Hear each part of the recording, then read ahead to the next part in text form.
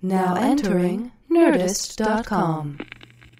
The Mission Log, a Roddenberry Star Trek podcast. Episode 4, Where No Man Has Gone Before.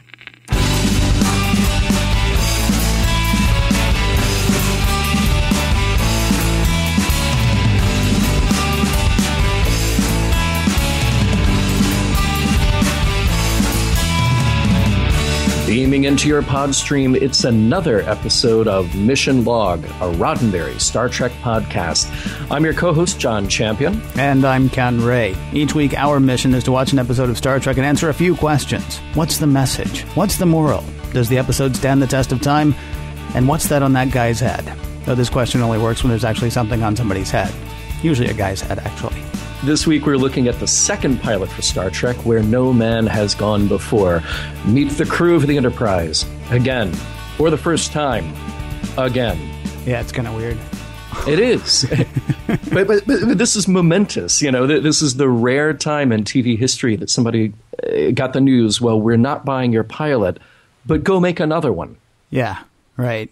And they make no bones about it. Yeah, thank you. Yeah, because there is no bones in this episode. There is no bones. The bones have not been cast yet.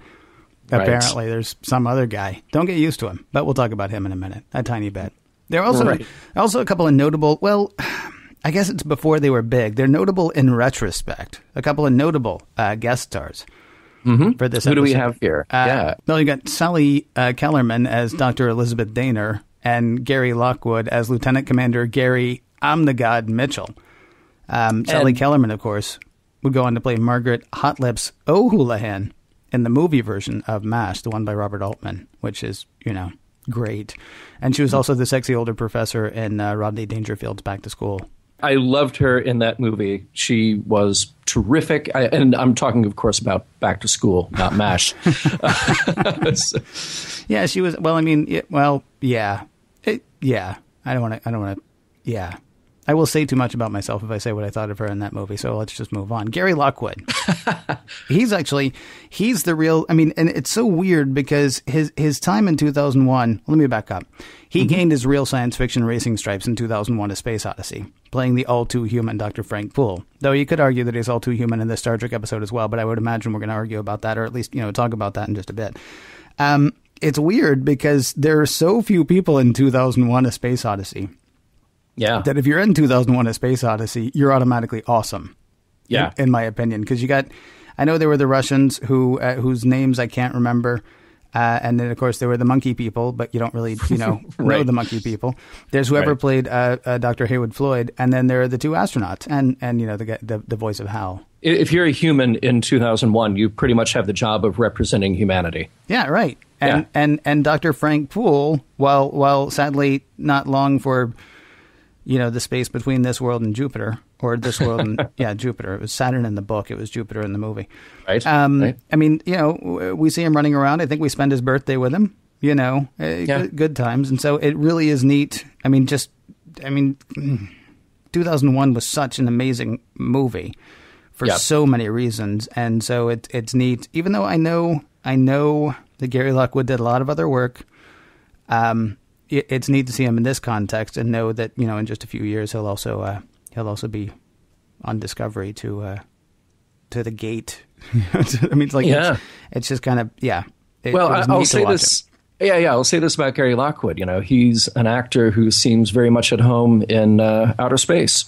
He's totally believable in 2001. He's totally believable in Star Trek. So if we could have only had more of Gary Lockwood in outer space. Yeah, wouldn't that be neat? Maybe we could start a petition or something. Yeah, exactly. Send Gary Lockwood to space. We've secretly replaced the normal rules of mortality usually served to Frank Poole and Margaret O'Houlihan with practically unlimited power. Let's see what happens.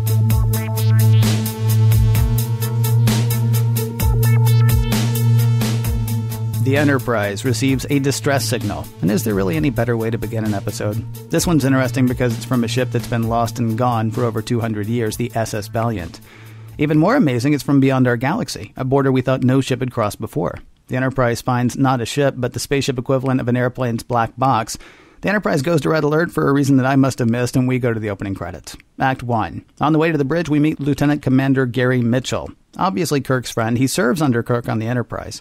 He'll be behind the wheel as the Enterprise leaves the galaxy. On the bridge, we meet the department heads: Sulu, head of astrosciences; Scotty, head of engineering; Dr. Piper, head of life sciences. Don't get used to him. And the recently arrived psychiatrist Dr. Elizabeth Daner. Don't get used to her either. Spock is working with the flight recorder from the Valiant, trying to piece together how it ended up in pieces. From what he's hearing, the Valiant was thrown from the galaxy, crossed back in, encountered something that killed 6 crew members, and sparked a huge interest from the crew of the Valiant in ESP, or extrasensory perception. Dr. Daner says she's tested high in ESP ability, though it's not much, just a heightened sensitivity in her estimation. Spock's investigation also seems to reveal that the captain of the Valiant ended up ordering the ship's destruction, wherefore we know not. This actually spurs Kirk to take the Enterprise out of the galaxy, because we gotta know, what might happen so we can warn others. So out they go, and then they hit a thing that may or may not be there. It blows out the controls, damages the ship, and kills 9 Enterprise crew members. Dr. Daner and Gary Mitchell are simply knocked out for a bit. Daner comes to immediately with no apparent changes, while Mitchell takes a little longer to come to, and when he wakes up, something's up with his eyes. Act 2. The Enterprise limps back across into the galaxy. With the exception of the impulse engines, the Enterprise is dead in the water. No main engines, no warp drive. Kirk decides they have to figure out what happened to the Valiant, since that might help them figure out what happened to them. Spock, in trying to figure out what happened to them, notices that the people who are knocked out or killed during the crossing had high ESP ratings, with Gary and Daner sporting the highest. Gary, meanwhile, is in sickbay, though one can't really say he's recovering since he says he's never felt better. Ever. We learn here about his friendship with Kirk, a little bit more about it, though it seems the friendship is already starting to wear thin for the recently changed Gary, who warns Kirk not once but twice that Kirk had better be good to him. He's reading philosophy, you see, and getting new ideas about the nature of God, and he finds them simplistic. Kirk decides to keep Gary under surveillance in the sickbay, where Gary becomes a reading machine, ridiculously speedy and with perfect recall. Also, he can speed up or slow down his autonomic systems just by thinking about it, sure to break the ice at parties. Spock says the Gary in sickbay is not Gary Mitchell anymore. Gary's pal Lee Kelso stops by to check on Gary. Gary tells Kelso to check a part of the impulse system for damage, a part that Gary can't possibly have seen. But he has seen it. The image is fresh in Kelso's mind, though Kelso hadn't noticed the damage and literally thought nothing of it. Spock says again that Gary is not Gary. He and Scotty think Gary is trying to control the ship or parts of it from sickbay, and he's not doing a bad job. Sensing the fear of the department heads, Dr. Daner argues that what Gary is becoming could be the forerunner of a new and better kind of human being. Spock says Gary will evolve soon to a place that everyone will soon be an annoyance to him. He says they should ditch Gary on an uninhabited world, Delta Vega, or they should kill him. Act 3. To Delta Vega we go, where Kirk hopes to repair the Enterprise and maroon his buddy Gary. Gary, meanwhile, is passing the time in sickbay practicing his newfound ability of telekinesis, sure to break the ice at parties.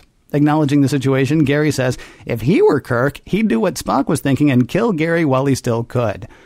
That time may have passed, however. Kirk and Spock move on Gary, and he repels them with lightning from his hands. Still, they are able to subdue him and get him down to Delta Vega, where they lock him in a force field cell. He again suggests that Kirk kill him, then tries to break through the force field. This makes his eyes go normal, and the real Gary is present for about 5 seconds. And when he becomes God Gary again, he's stronger. Kirk decides to rig the Delta Vega facility for destruction and asks Kelso to do the honors, should the honors need doing. Act 4. Repairs to the Enterprise done, only Spock, Kirk, Daner, Gary, and Kelso remain on Delta Vega. Gary, realizing that Kelso could be a liability with his finger on the blow up the valley button, strangles Kelso via telekinesis, sure to kill the mood at parties. Daner wants to stay on Delta Vega with Gary. Kirk says no, but so what? Gary breaks out of his cell and knocks Kirk and Spock unconscious just as Dr. Daner's God ability is coming online. Dr. Piper finds Kirk and Spock, does not rouse Spock at Kirk's request. Kirk has to old yeller Gary. It's got to put him out of his misery, or really out of theirs.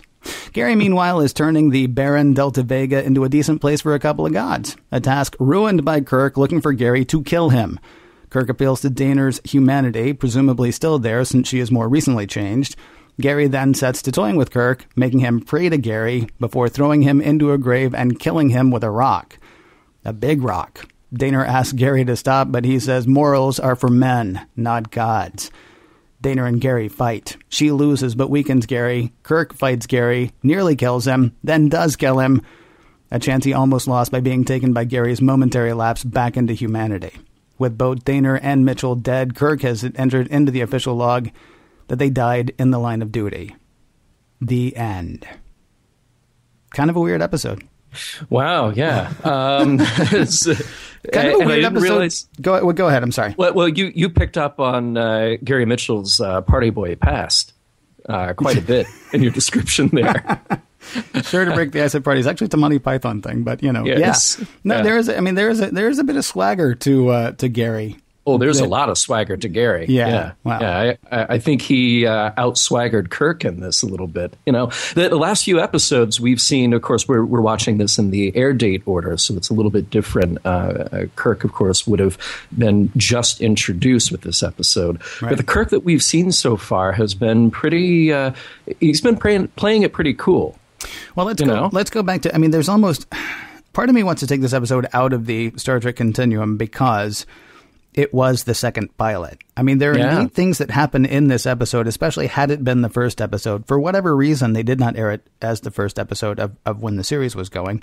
Right. But there was and I do this all the time where I liken it to other shows or I liken other things to this or whatever. There was this thing about Buffy the Vampire Slayer. Stick with me.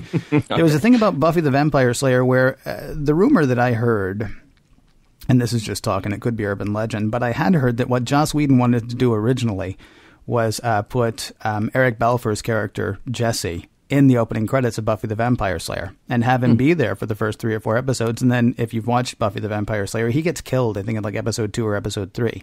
Mm-hmm. And what he wanted to set up, what Joss Whedon supposedly wanted to set up with this idea was, this is kind of a real world scenario, even though we're talking about vampires and demons and all that stuff. It's kind of real world. And that these characters that and these people who are your friends, you could lose them, which is not something that happens very much in episodic television in the States. I think it happens in the UK a lot more, other parts of the world, but not here in the States. There is sort of that interesting thing, though. Had this been the first episode of Star Trek, there might have been a little bit more, the first one to air, there might have been a little more... There might have been more of a sense of danger about it, right? Because Gary and Kirk are friends. And we actually get the sense that Gary and Kirk are friends. This is not like, it's not like The Love Boat where a star shows up and you're like, okay, well, they'll be gone at the end of the episode. Or Columbo, where it turns out William Shatner is the guy who murdered his wife, or Leonard Nimoy is the guy who murdered his wife, or his boss, or, whichever episodes of Columbo they were in. Yep. They're here. They're part of the crew. They are our friends, and things don't go well for them.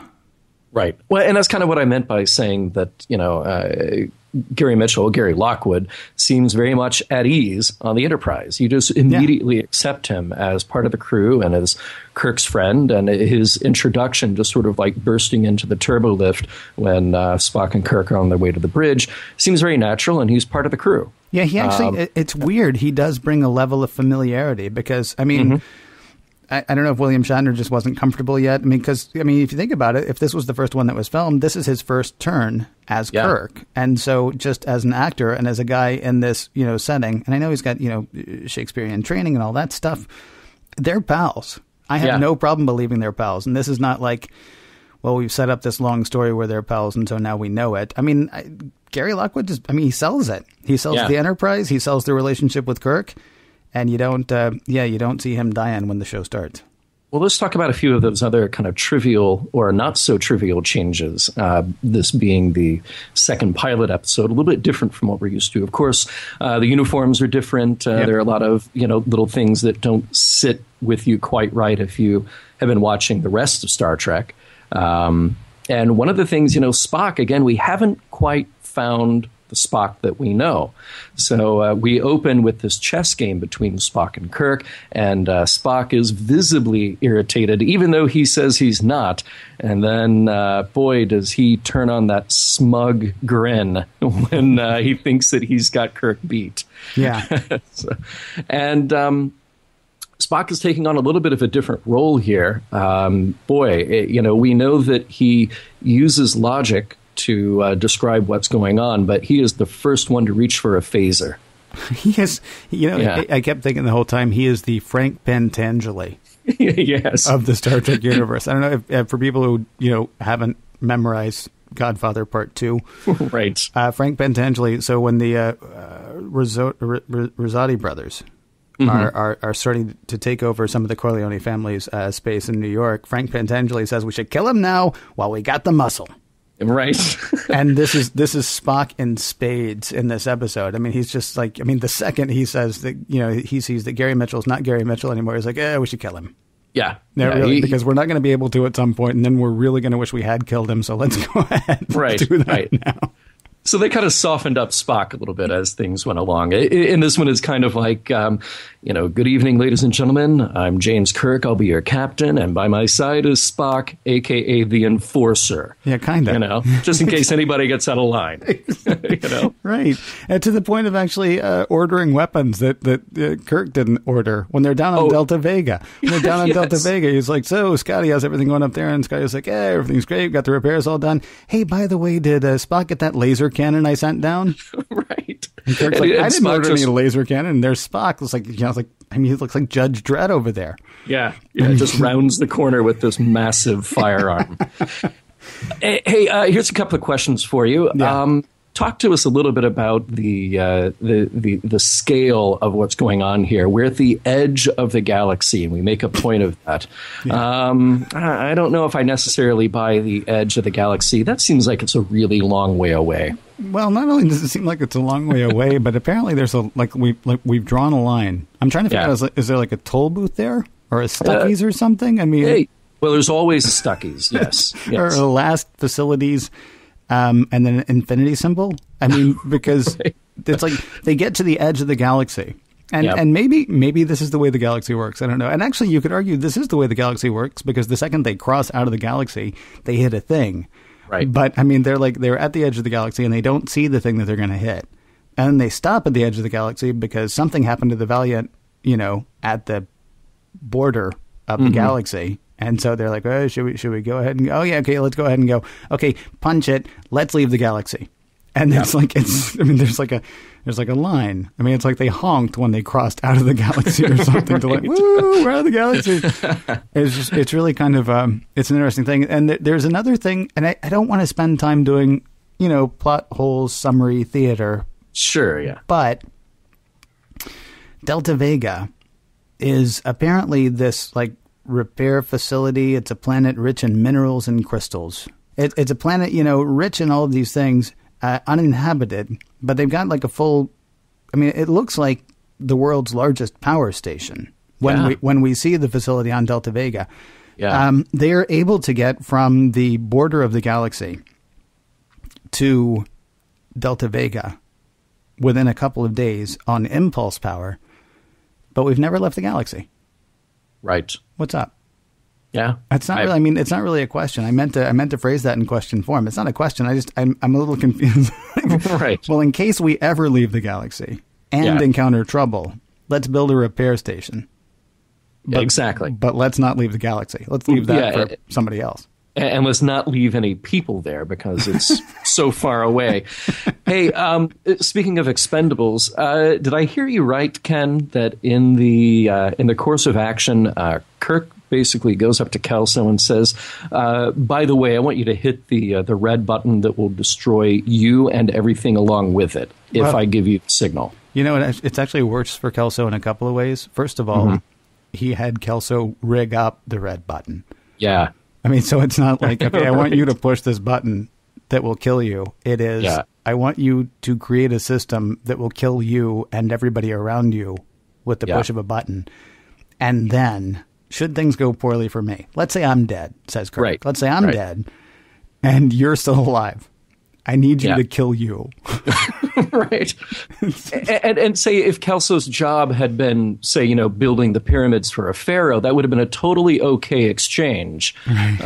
But, this is a pretty advanced version here of humanity. And it just seems a little, it's a little rough. There's no point where Kelso says, well, you know what I could do? I could actually rig up a button on the Enterprise. Right. I could do this remotely, by the way. Yeah. So if you die, I'll get the hell out of here. Right. And then I'll push the button. No. Something might go wrong. No, you stay here. And if I die, you come with me. Yeah, yeah. And Kelso, who seems like such a nice guy, he just doesn't have the chance to argue it. Yeah, and then part 2 of this whole thing, sucking for Kelso, is Mitchell picks up on the plan. Yeah. And so, using his newfound powers of telekinesis, kills Kelso for no better reason than because he might have had to kill Gary. Right. And if Gary had just been nicer, nobody would have to have killed Gary. Yeah. But then that gets us into the whole philosophy bit. Exactly. Well, just a couple of other quick observations here. Hey, we still see a lot of that sexual tension that we have in early Star Trek. Yep. Boy, Mitchell's just hitting on everybody and talking about his past. Smith, super cute yeoman. Yep. Yeah. Who immediately, when there's danger on the bridge, goes up to hold Mitchell's hand. Right. What's up with that? Yeah. And what's up with him doing that? I know. Fly the ship, buddy. He just assumes that that's the way it's going to go. And that's exactly how it goes. I mean, maybe that's how that works for guys like that. I don't know. I just assume, yes, of course we're going to kiss. Come on. Well, like you said, we had to kill him off because he ran the risk of out-swaggering Kirk throughout the whole thing. And I found this really interesting. This episode of Star Trek, the second pilot, it actually premiered to an audience at the World Science Fiction Convention before Star Trek was on TV.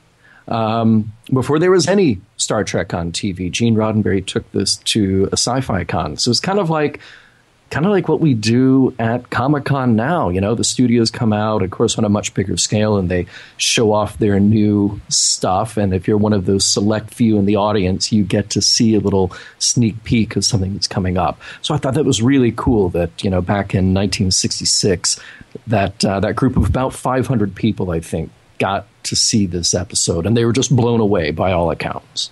Well, why wouldn't they be? I mean, because we can sit here 50 years later and make fun and say, well, aren't the effects a little bit cheesy and isn't episodic television funny? It's like we talked about before. I mean, you had The Outer Limits, you had The Twilight Zone. And, sometimes The Twilight Zone was about science fiction, but sometimes it was a haunted house story, or sometimes it was just, some guy going mad. Yeah. If you're actually looking at, for the first time, you're looking at something that's going to treat space not as space, but, as like, hey, we're in space because, space is what we do. Let's get on to the story. And, with the chance of having actually, recurring characters, being able to come back to, this ecosystem or this system every week. Yeah, I would have gone nuts for it too, Yeah. Back before we had 50 years of reruns of, Star Trek and a bunch of other stuff as well. It would have been mind-blowing. And I guess I shouldn't even say it would have been. It was. Right. and I think continues to be in a lot of ways. Shall we discuss the philosophy of this episode, or shall we let Gary I'm the God Mitchell do that for us? So the big thing to me in this episode is watching Gary Mitchell's transformation. He's, like we said, he's got swagger. He's this very kind of rugged man's man, and he's bragging about his conquests while all the time he's manipulating Kirk as he's finding out the boundaries of his powers. I love this exchange that he has with Kirk while he's in sickbay, that he's been reading all the memory tapes, and he's been reading, he says, the long hairs, meaning the great philosophers of Earth history, particularly Hume and Spinoza. And he says, but I disagree with Spinoza. Well, let's go just down a tiny little side road here and talk about Baruch Spinoza. He was the man who set the stage for Enlightenment philosophy. And if I were to sum up Spinoza's version of God, you can best say that it's pretty much just the laws of nature. It's not a personal, powerful being. It's the sort of the laws that bind nature. He didn't really put a face on it. And I think Mitchell here, he just says, okay, I have this power, and by virtue of the fact that I have more power than anybody around me, that gives me the right to use it and exercise it at will. And Spinoza, let's go back to Spinoza a little bit here, his whole take on free will is that free will is basically an acknowledgement of human desires. I realize that I'm hungry. I have the will to act on that or not. So I'm trying to figure out exactly what Mitchell's new philosophy is here. Maybe it matters. Maybe it doesn't matter. But there's something in Mitchell that makes him decide that, well, I'm not going to be the old Gary Mitchell, who's the fun-loving guy. I'm going to be the new Gary Mitchell with godlike power who can act on whatever my immediate will tells me to do. So I don't think he's totally at odds with Spinoza, except in the respect that, well, Gary Mitchell is setting himself up as a personal, powerful, and vengeful god. Which is really, I mean, it's kind of interesting, especially when you think about what we talked about a few weeks ago in The Cage. We've sort of accepted that well, if we accept from The Cage that religion is a thing of the past, boy, we go really quickly right back to the whole, but now I'm God. So now it's kind of cool. Yeah. I mean, now the whole religion thing is okay. And you're right. It's not even just about, he doesn't just become powerful. I mean, he does set himself up as a god, including the part in the end of the episode where he's torturing Kirk, the whole pray to me, and makes him genuflect and gets him down on his knees. I mean, not makes him. It's not like General Zod saying kneel before Zod. No, it's he's moving his hands and basically treating Kirk like a marionette. Right. Putting him down on his knees, putting his hands together, making him, I mean, the one thing he can't do, or at least doesn't get to, is the part where he actually makes Kirk say the words of praying to him. And Kirk is, of course, this whole time calling him out on it. You're a jealous god, and you've saying to Daner, in so many words, this is power corrupting, Yeah, so I don't know that there's a real salient point to be found there, the message, the moral of the story. But I do find that transformation to be really fascinating, and that's what made me sit down and read a bunch of Spinoza and Hume and Descartes, when studying this episode. Well, you had a great weekend. I did. It was fantastic. Yeah. The thing, I do feel there is a moral or a message there, and it's not necessarily, I mean, again, maybe some of the best messages are the ones where they don't just say, where you don't get the, and the moral of the story is. Dr. Daner argues a couple of times that what Gary is becoming may actually be a good thing, that he may be the forerunner of what we're all headed towards. But at one point she argues that where he will be soon is where it would have taken man millions of years to get. And that doesn't play too well in the conference room when she brings it up. Well, I mean, the problem is he hasn't earned it. I mean, it also it's Jurassic Park again. Dr. Ian Malcolm saying the problem with the technology that you're using is you haven't earned it. Do we liken that to our new toys, nuclear bombs in the 1960s? Relatively new toys. I mean, not as new as they were in 1945, but certainly newer than they are today. I mean, is it sort of a cautionary tale about, wow, we can do so much more than we could do just 15 years ago or just 20 years ago. Maybe we should really think about how we're doing this. Let's do it the John Legend way and take it slow. What do you say? Because I mean, he really does have, phenomenal cosmic power. And the problem with, Kirk's problem does not seem to be that he has phenomenal cosmic power. It's that he hasn't earned the badges. He hasn't, taken the steps to gain that power. And so now with unlimited power or with absolute power, you're right, during the prayer part, not really much of a prayer, is something like a witness absolute power corrupting him absolutely, which is, right. Not how I start most of my prayers. But assuming he maybe was you ever, should from now on. Well, assuming he was ever an angry god, he may be again if you start off with, listen, you. It was a tougher episode than some have been to pull out a moral, if there is a moral. Maybe it is. It's not that, there's something wrong with attaining power. It's just, being careful not only in how you attain the power, but also how you use the power. With great power comes great responsibility. Don't just chuck it and start killing people because it's fun. Yeah, thank you, Uncle Ben. The thing that I think is interesting is, just go back to kind of the production side for a moment. This was the second episode filmed, and the whole point was, well, we have to make a more action-packed episode because The Cage didn't really sell. It was too intellectual. But we have shades of the same discussion here. We really do. You know what's going to draw the kids in? Spinoza. Hey, if I have anything to do with it, it will. Right. But we have shades of the same argument here that we had in The Cage. We have this problem of power. In the case of The Cage, you had the super advanced Telosians, and they had great mental powers, and they could use it to manipulate the world around them and manipulate the people that they drew in, and then abuse their powers. And we kind of have, shades of the same thing going on here. We have what is the problem when you have too much power and not the responsibility or the wisdom to use it correctly? I mean, the one thing that's maybe a little bit better about this than The Cage, I mean, the part you may remember, the part that rankled me in The Cage was when the Telosian said, no, you guys will screw it up like we did. Right. So you can't have it. I mean, at least it's, one of us screwing it up. We can actually we can see it happen as opposed to just taking somebody else's word for it. That he's right. We would totally bone that. Yeah. So let's not even go there. I mean, we do actually see Gary, who again though you kind of wonder, like, let's say, well, this is silly. That would be a silly thing to do. Oh, should we do it anyway though? What if this had happened to Spock? Well, yeah, see, there you go. Now, what if it had happened to this version of Spock or the Spock we know and love? Because if it happened to this version of Spock, and if Spock's logic tells him that anybody is out of line, boom, phaser, they're gone. That's true. So Spock would have not shown any of his powers and then just wiped out the crew of the Enterprise. Right. He's like, nope, you're illogical. Boom. Yeah. Gone. None of you make any sense to me. Which is, of course, what was happening with Gary as well.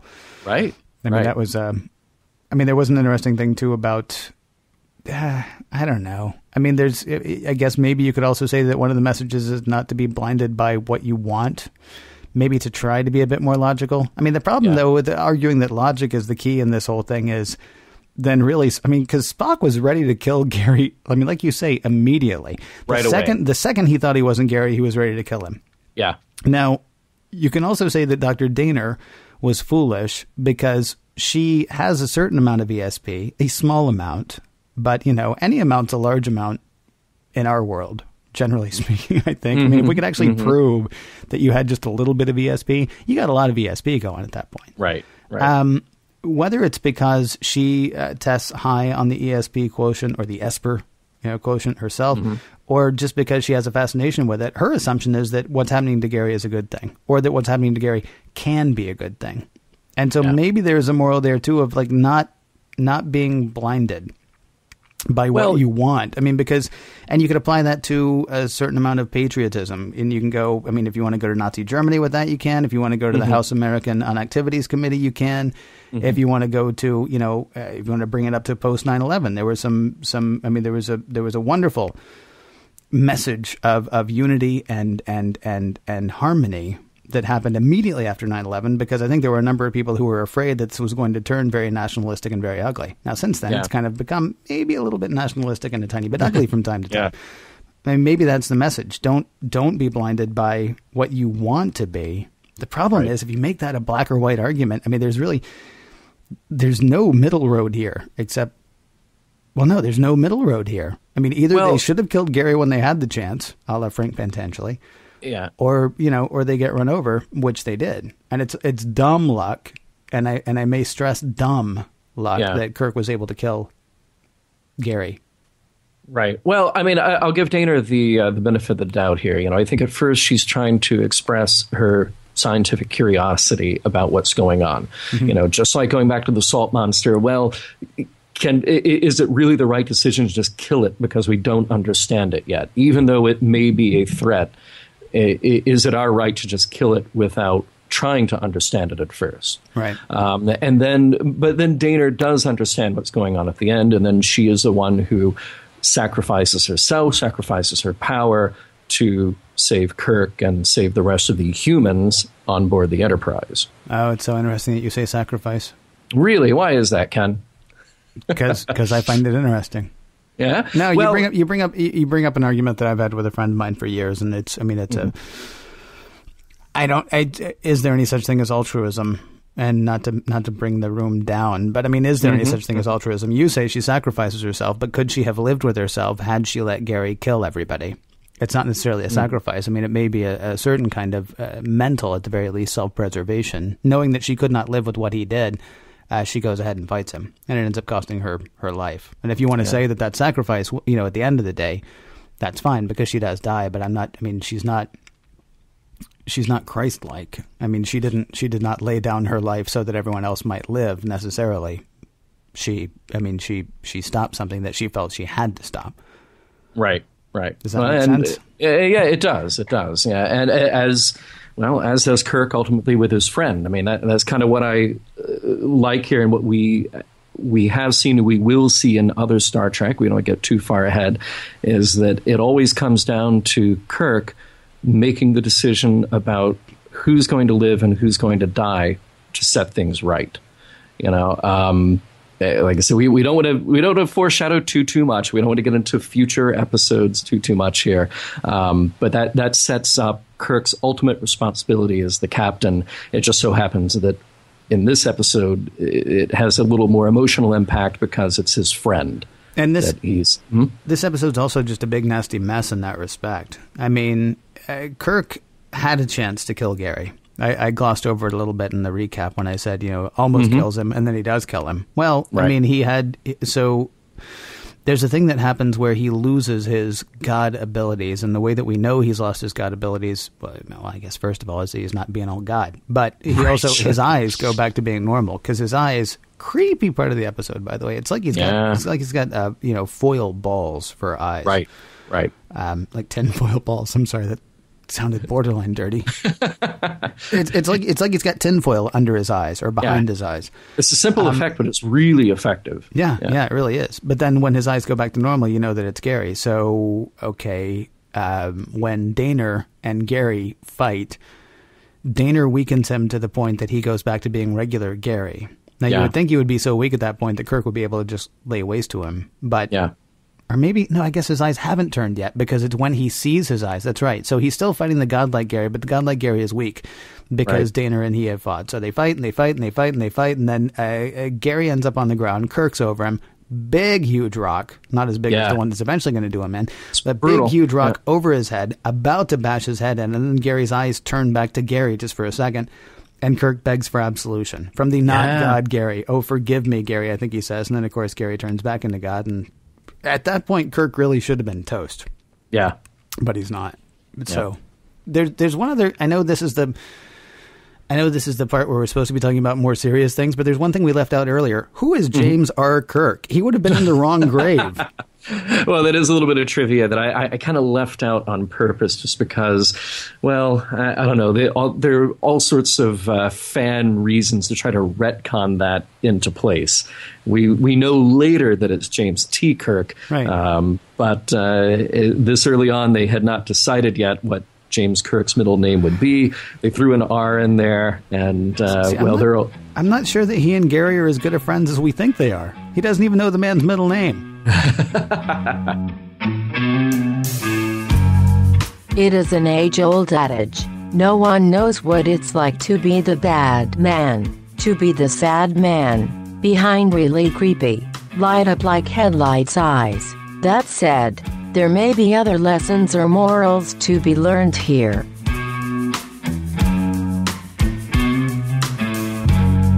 So at the top of the show, we said there are some questions that we answer, and I think we sort of tried to do them. But let's go back and hit them again. What's the moral? Is there a moral to this episode? Because it doesn't strike me as one that screams, don't pollute the planet, or right. Watch out for snakes, or any of that stuff. Right. I mean, is there a moral to this one? And if there is, what is it? No pressure. Well, I agree with you. I don't think there's a hit you on the head moral, but I do think it poses a pretty interesting question, which is, does power corrupt? Does absolute power corrupt absolutely? Is that inevitable? And we get a taste of how Gary Mitchell handles the power. Then we get a taste of how Dr. Daner handles that power. And it seems that Kirk's answer to that is, well, it may not be the power that's the problem, but it's the way in which the power was received. And we have to temper power with, as you said earlier, responsibility, as Kirk says, wisdom. The process of attaining that power over time will allow you to test out what works and what doesn't, and hopefully maintain a shred of humanity along with it. So I think it's a rumination on that question. Does that moral, if that is a moral, and I'm still not 100%, I mean, I want the Aesop's fable, you know? Mm-hmm. I want and the moral of the story is be happy with what you've got, or something along those lines. But even in the ambiguity, I mean, I think you would have to say that moral, that lesson, convoluted as it may end up sounding, definitely stands the test of time. Oh, sure. Yeah. And I think the other lesson may be to always have a Vulcan with a big phaser rifle at your back. And don't leave the galaxy. Oh, and of course, never let your friends get too powerful. Yeah. That may actually be it. Only hang out with people who are almost as handsome as you, and almost as smart as you, and almost as powerful as you. Otherwise, it could in fact be curtains. What about the production itself? Does the production stand the test of time? The the effects, the acting, the whole nine. I'm a little bit torn on this one. Like, I like the idea that it doesn't look like regular Trek because we're still using a lot of the parts that were used in The Cage. So I think just overall it looks a little more dated because we're not used to seeing that crew looking the way that they do. So little things like costumes and even hairstyles, you know, some of the technology that you see, which we did see in later Trek, you know, they're pulling up something on the computer, but it's a typewritten page. You know, that was kind of funny. I love that. I'm picturing somebody in the 22nd century, scanning an old mimeograph of Spinoza, right, into the Enterprise's databanks. Exactly. Yeah. So some of the technology and then the effects, like the view screen and all, they don't hold up as well. But I do think that the episode moves along really nicely. They kicked up the action, as was their order from NBC. So that stuff holds up really well, and I think the writing is really good. There's just some great exchanges, and I think that's why I got off on that tear about Spinoza, because I went back to that scene. I watched that scene in sickbay several times because I just wanted to pick up on every last word, every last nuance of what was going on between these characters. So I really dug that quite a bit. I think if there's anything to me, and maybe it's just my kind of skeptical outlook on things, ESP is a little bit dated to look at that as a serious threat. You know, I think it works for science fiction on some levels, but you know, maybe I look at that and go, okay, really, ESP? Test it out. Prove to me that you've got ESP, and if you do, the James Randi Foundation has $1 million prize waiting for you. You know. Well, you're coming at this again 50 years later, though. I am. So, I mean, watching it in context, I think it didn't bother me quite as much as didn't bother me as much as it bothered you, I think. Yeah. So those are those little things that I think don't hold up as a production, but I think the writing and the action do hold up. You kind of have to get beyond the tech, the effects, hairstyles, etc., and just the fact that this is the crew in an environment that doesn't quite look right if you've been following the rest of Star Trek. I got to add one other thing. You say the writing and the action. I also have to say the writing and the acting. I mean, the script was well written. It helped Gary Lockwood sell Gary Mitchell and sell the Enterprise. I mean, because I really do believe that he is the character that sells the Enterprise for me in this episode. Yeah. And that's a combination of Gary Lockwood and the writers. Because, I mean, if he has nothing to say, doesn't matter how well he says it, he can't say it that well. But if they, put up a piece of wood to act the part of Gary Mitchell. So I think just in that respect, I mean, there's one fascinating thing where I might almost argue that this is. It's interesting to me that you say the directive from NBC was to be more action, because we're in sickbay for a long time. There was one point where I was watching like the conversation, and it feels like we're in sickbay for, I don't know, it feels like we're there for quite a while, but it doesn't drag. Yeah. I mean, it's a lot of conversation. It's a lot of one place, one set, one group of people. Right. Long conversation there, but well written, and certainly moves the thing forward. So. Yeah, but we book into that with, a good amount of action when they cross the barrier. Oh, yeah. A lot of action. That's, great effect sequence. And then, of course, at the end, the big fight. So they should go back to the edge of the galaxy at the 4th of July, because man, it was like a Roman candle and sparkler factory on the bridge of the Enterprise when they left the galaxy. And of course, then they can stop and get a pecan roll. Yeah, at Stuckey's. All right. Exactly. Or one of those damn birds. Well, I will say this, as much as you and I have formed the mutual Gary Mitchell Admiration Society, it might be a good thing here that we kind of get rid of him, because that does open the door up now to evolve Spock as the friend, the confidant, and to not be quite a pistol-packing stick in the mud. It opens up the door for Spock and for Bones, who I can't wait until he comes back from wherever he was. Right. When they were at the edge of the galaxy. Right. Wow, right. I missed that? Yeah. Says Bones. You guys went to the edge of the galaxy without me? No, but we got you the shirt. And of course, a pecan roll. Pecan roll, yeah. So, yes, I would say, yes, stands the test of time. That's what I'll say. I'm sorry, forgive me, I'm a little distracted. I'm very excited about next week. I understand next week we're having naked time. Oh, no, Ken. Next week we're having the naked time. Sorry to burst your bubble. Oh, man. Well, you know what, though? It's a podcast. I'll do what I want, and you can, too. All right. And everybody else, everybody else listening as well, come as you are, as you were. As a friend, we hope. Yeah. And see you next time. Take care, everybody.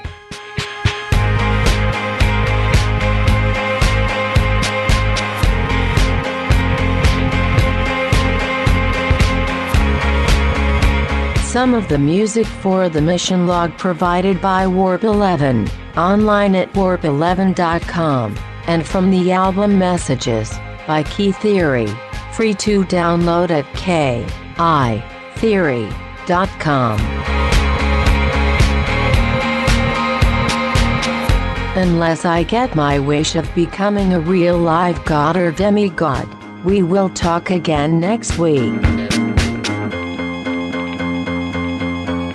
End transmission.